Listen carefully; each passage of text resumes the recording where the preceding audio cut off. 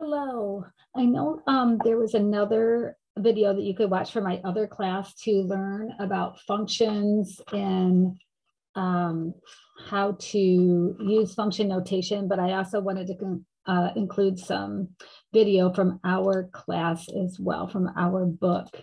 So here we go.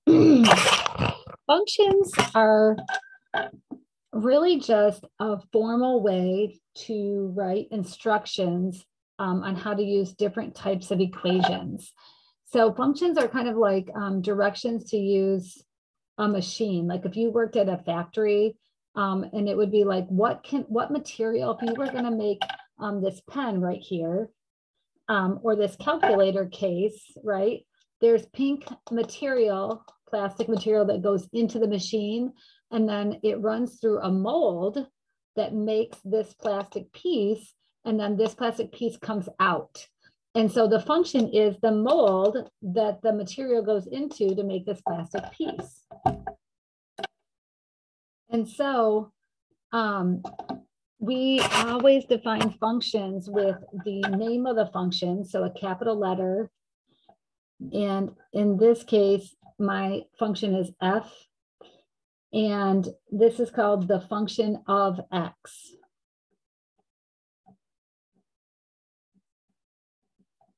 Meaning x is my input. X is like the pink material that goes in to make my plastic calculator cover. Okay, so the domain are the allowed values for x. So the case cover may only be able to be made in certain colors. And so those are my domain. Those are the colors that can go in for my input. That's what x is. So this is not a multiplication, f times x. It's saying that this machine can be made using these inputs x. The range are values that come out of f, the function. So certain things, certain parts can come out of this particular mold, and this one in pink is one of them. Okay, so before we talk about the vertical line test, I want to go back to a relation.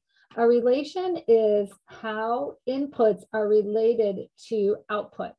So if you go to page 257 in our book, it describes a relation on page 257 as a rule that pairs each element in one set called the domain with one or more elements from a second set called the range. An alternate definition is a relation is a set of ordered pairs. The set of all first coordinates is the domain of the relation. The set of all second coordinates is the range. And usually our domain is going to be our x values and our range will be our y values, okay?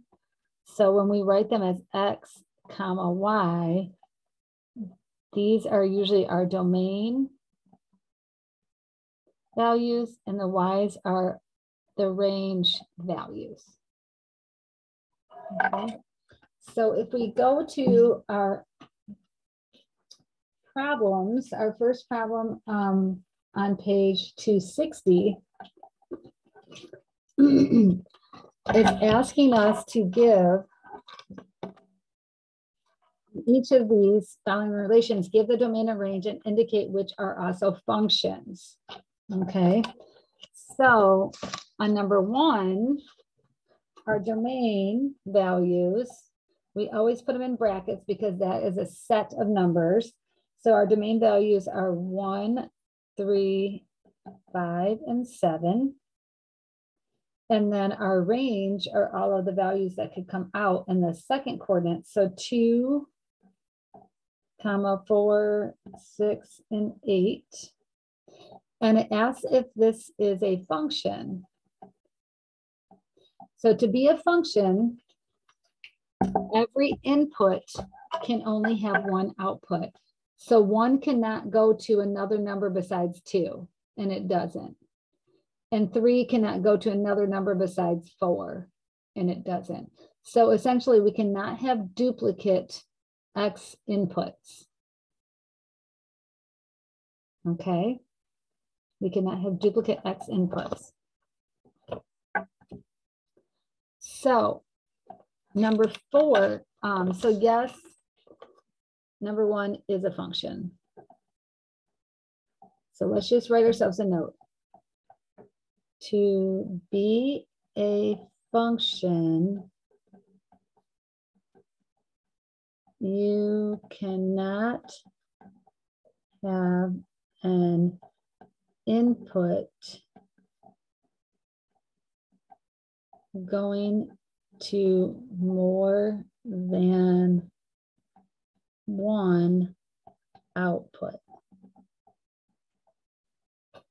Okay, so let's look at number 4. Number 5 is not a good one.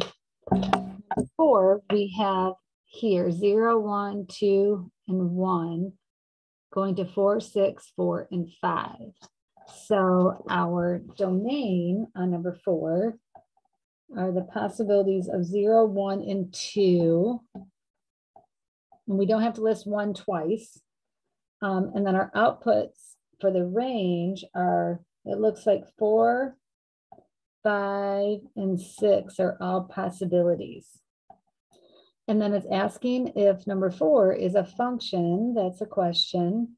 And we're going to say no, because if you look at number 4, 1 says if you put 1 into your machine, 6 comes out, but it also says if you put 1 into your machine, 5 comes out, and that cannot be true about a function.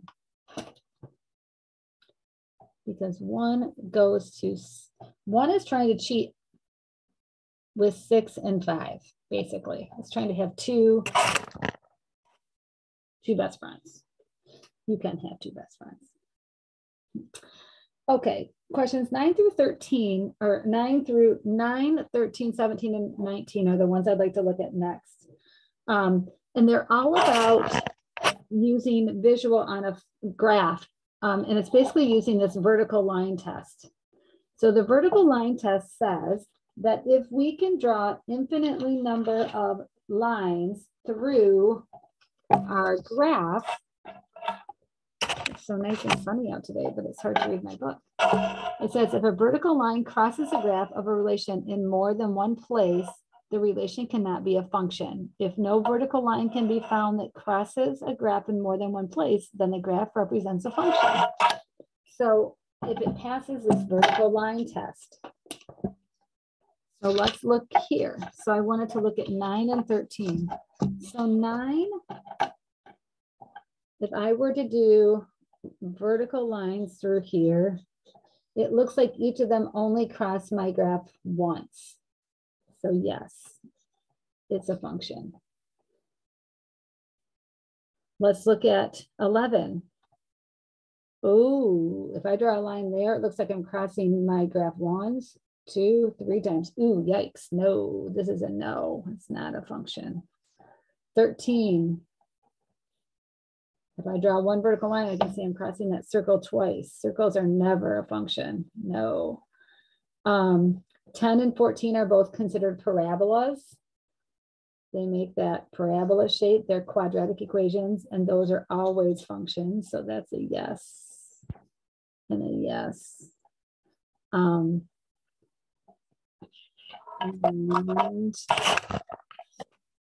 it looks like 12 is a yes. 16 is a no. Okay. So let's jump to 19. Oh, 17. I was going to do 17. 17 is a yes. We can draw through there. So 19 says, determine the domain and range of the following functions. Assume the entire function is shown. So this is the entire function on 19. So the domain are, what are my X values allowed? And then what are my Y values that are going to come out of that? So my X values go from -5 to 5. And because they're colored in circles, my domain is using brackets. And then my range are my Y values, minimum to maximum. So that looks like the smallest that Y can be is 0, and it goes all the way up to 5 on both of these. So 0 and 5, and we're going to use brackets.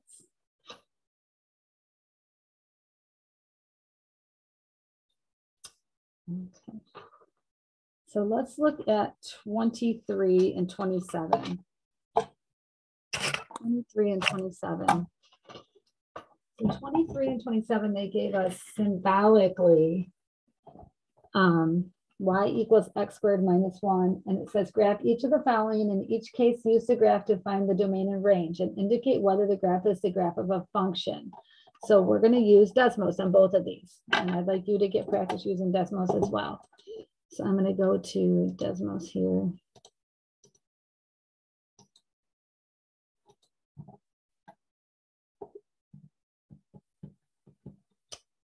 And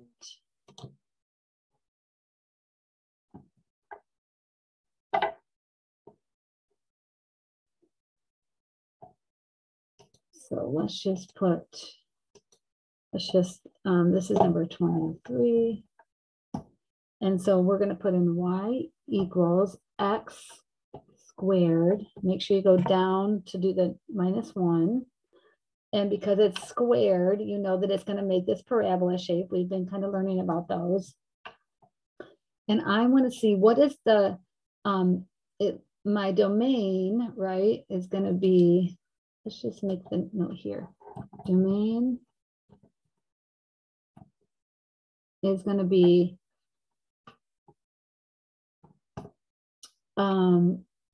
anything left and right. I'm not limited. I can just draw this. I'm not limited to anything left and right. So I can have all real numbers.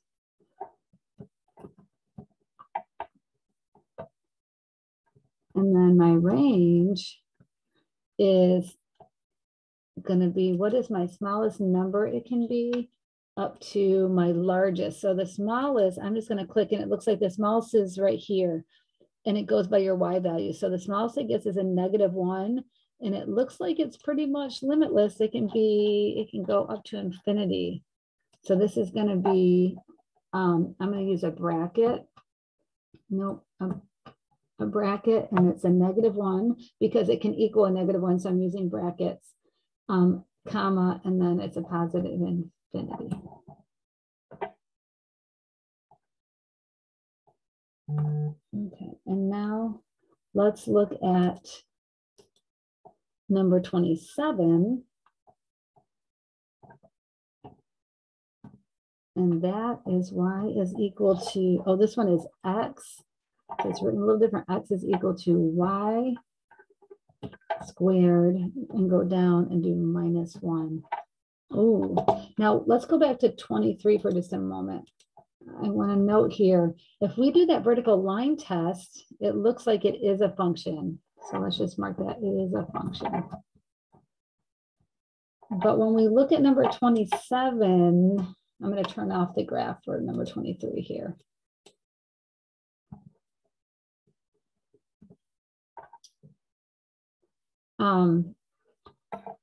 It looks like it does not pass the vertical line test. Let's just make a note. Does not pass the vertical line test. So it is not a function. The domain in this case is going to be a bracket because it can equal. Let's just see what this point is right here. It's the x value for the domain. So it looks like its smallest is going to be a -1, comma, and it looks like it goes forever in the positive direction. So then it'll be a positive infinity. I'm using words instead of, I don't have symbols here, and that gets a parentheses. And then the range, it's just going to go forever down and then forever up this way. So the range is going to be a -infinity up to a positive infinity. on that one. On those. So I'm gonna just go to my paper so you can see here how I've got those written. So on this one, it's a negative infinity to a positive. And then this one was a -1 to a positive infinity. And then the domain here was a -1 bracket to a positive infinity. And then the range was negative infinity to a positive infinity. So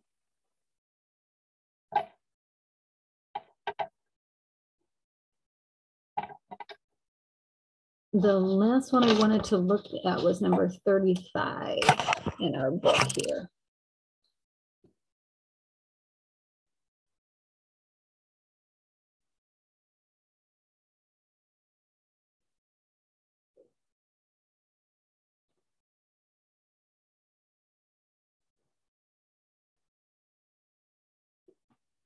In 35 says camera phones. The chart shows the estimated number of smartphones and digital cameras sold from 2010 to 2015. Using the chart, list all the values in the domain and range for the total phone sales. So let's just zoom in here. Total phone sales that's digital cameras and smartphones, and they wanted total phone sales. So we're gonna do the top. We're gonna do them added together. And they want to know the domain and the range. Okay.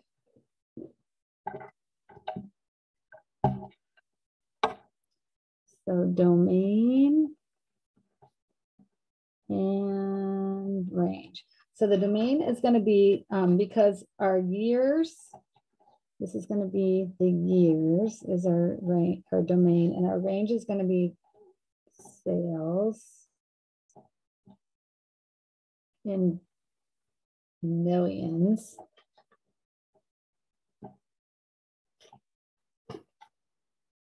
Okay, so it looks like we have the years 2010 to 2015. So that is going to be, I'm listing it, so I'm using brackets instead of the brackets. I'm using these squiggly brackets. So 2010, comma 2011, 2012, 2013, 2014, and 2015. And then my sales range goes 184. And because I've already said that they're in sales in dollars and millions, I'm just going to list the numbers, comma 208, 220,